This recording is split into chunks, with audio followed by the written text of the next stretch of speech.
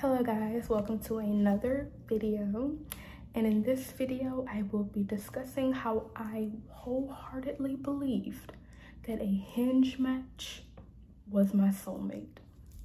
Yes, you heard it here first. I thought me matching with a guy on a dating app was going to be my fairy tale ending, so stay tuned. 1, 2, 3, let's go! Let me preface this by saying your girl has never had good luck when it comes to love. I just can't seem to get it right. But the way I look at it is, on one side, I am just 21 years old, so I'm still pretty young. So I have a while before I have to, settle down or whatever.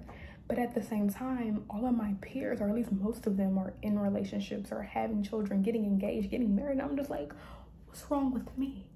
Why can't I find that? But nonetheless, here I am, 21, single, not mingling, and it's not by choice. But okay, let's just jump right into this story time. So basically, I've never had good luck with love, like I said. So I had one boyfriend in high school, my junior year, that was a complete show. Me and him are kind of cordial now. We're kind of cool, so we got past it. But in the moment, it was definitely crazy. But I've had 2 boyfriends my whole life. It's been a long journey for me. But I was like, you know what? I really want a boyfriend. Like, I just love to love people, and I want someone to love on. Is that so hard? Is that so bad? Like, am I asking for too much? I just want someone to love. So I had the great idea of downloading Hinge. Now, did I get on this app fully believing I will meet my husband? No, I didn't. I was like, there is a huge chance most of these people are on this app just to hook up, and I was very aware of that.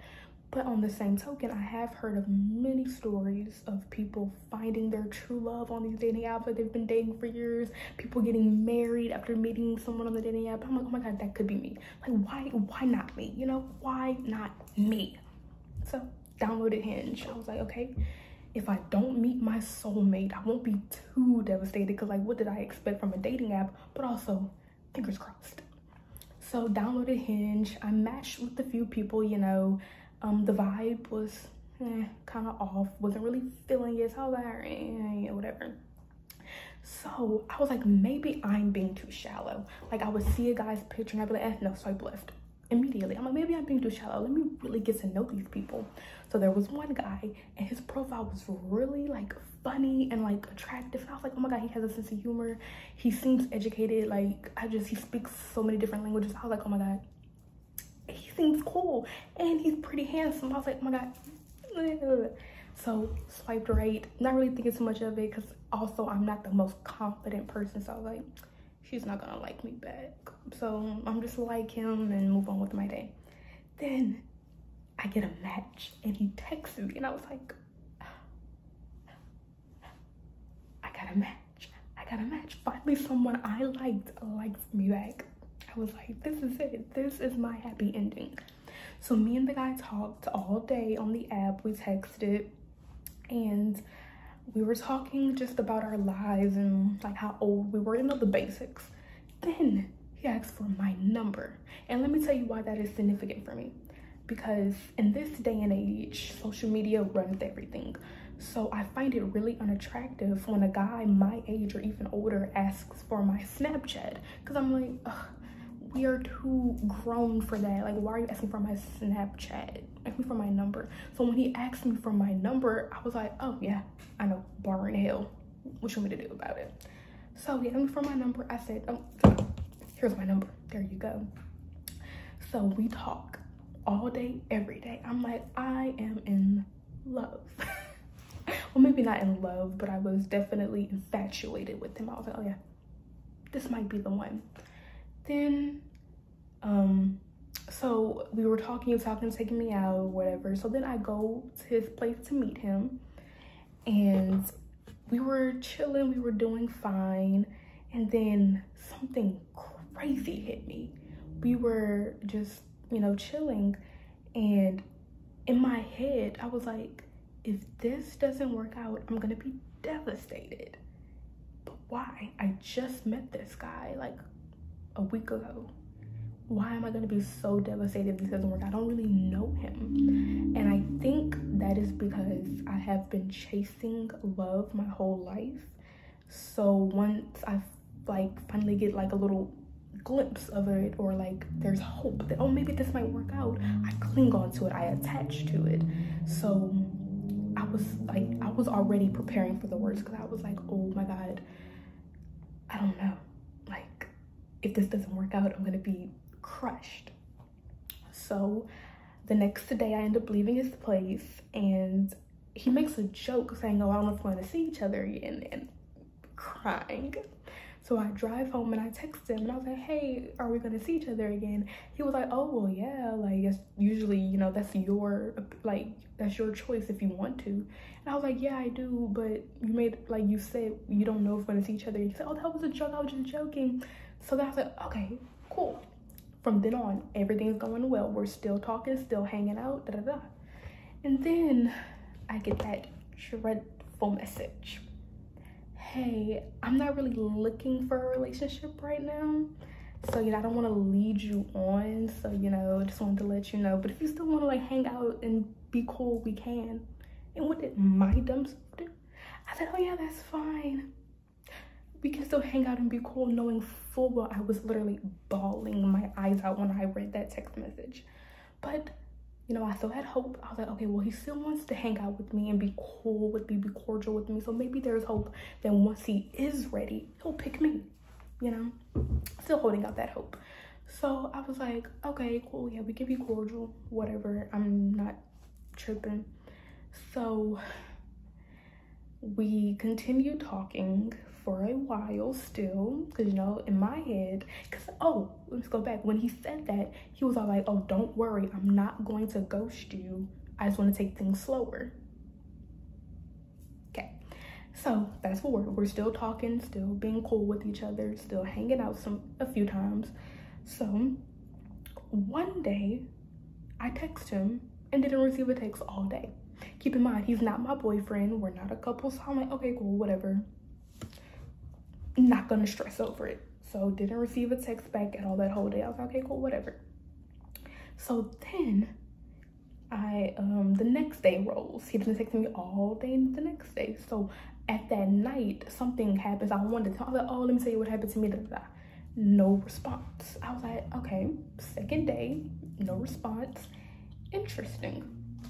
So then a couple days go by, I haven't talked to him. So I'm like, this is kind of weird.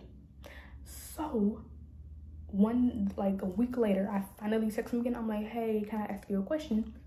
Finally, a response. He was like, yeah, what's up? And I was like, I don't want to be a burden, but I really like talking to you, but like, is everything okay? Cause da da da. And he was like, oh yeah, everything is fine, da da da. Keep in mind, I asked this man more than once if everything was okay.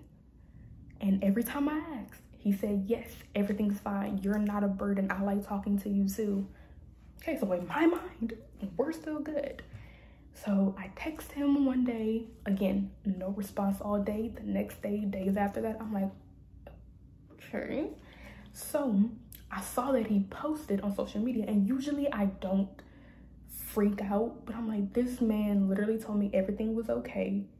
Now he's deliberately ignoring me, and he's still posting. So I'm like, did I do something? So I text him. I was like, hey, look, I feel like you're not being truthful about something. Please just let me know. He was like, sorry, I didn't mean to ghost you. The feelings just aren't there. Y'all, when I say I wanted to cut that man's head off. So I was like, okay. So we stopped talking for a while. And that's when I started doing some soul searching, because I was just very angry. I was very hurt and angry. I was like, I hate him. Why would he say that? Why would he do that? This is freaking horrible. So I was like, you know what? Gonna ignore it. I did throw subliminal messages on my Snapchat story for a while at him, and sometimes he would slide up and laugh and be like, oh my God, why are you still talking about me? But whatever, nothing too malicious. but I just feel like I have the worst luck when it comes to love, and it's truly frustrating. Like, I feel like I keep getting lessons, and I feel like, hey, universe, come on, I've learned the lesson. Stop teaching me lessons. I might not be ready to like settle down and get married and have children right now, no. But when it comes to a genuine, meaningful relationship, I do believe I am ready for that. And I am tired of getting the runaround and getting these lessons. Like, I've been in school for years now. I've had enough. But I just wanted to come on here and share my thoughts about this whole situation and how just fed up I am with the whole dating culture of our current generation, and how it's just ridiculous and annoying and tiring. Maybe I'm looking for love in all the wrong places, who knows? I don't know. But you know, at the same time, I am trying to be patient, and everything will happen when it's supposed to. So, you know, there is that. But I just wanted to come on here and share this quick story about how I genuinely believed that the love of my life was going to come off of a dating app. And even saying that out loud, it sounds ridiculous. But, you know, I had hopes, high hopes, and unfortunately those high hopes were shot down very quickly. But nonetheless, here I is, thriving, you know, fro on fleek, still that girl.